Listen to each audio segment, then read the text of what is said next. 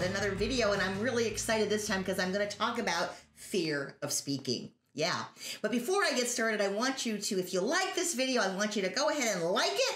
I want you to share it, and I want you to subscribe to my channel. Please help me. I love you, and I want you to listen more. So anyway, as I was saying, I have been asked so many times, do you get nervous before you speak? I mean, like that's the number one question that people ask all the time, because I guess they're nervous, right? And I thought about it, and yeah, I get nervous. I get nervous every single time, but I have learned to take that nervous energy and I have learned to turn it into enthusiasm and excitement. But that wasn't how it always was for me. In the beginning, I was nervous. I would be up in my room that night before and I would picture the stage and I would get the jitters and I would have a hard time sleeping.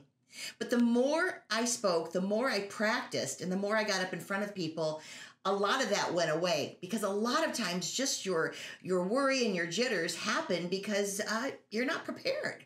So the more I practiced, the better I got.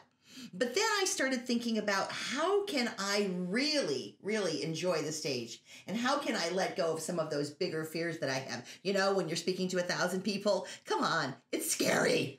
And I've tried things like, you know that Amy Cuddy video? I don't know if any of you have watched Amy Cuddy on the TED Talk where she has those power poses. Yeah, I tried the power poses and I use the power poses.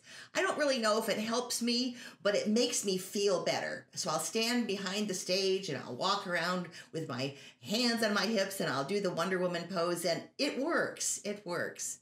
I've tried picturing the audience in their underwear. I don't know if you've heard that one. That one didn't work so well.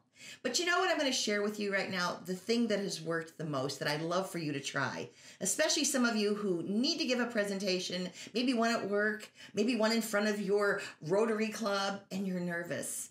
I want you to get there early, and I want you to think about the audience as your friend.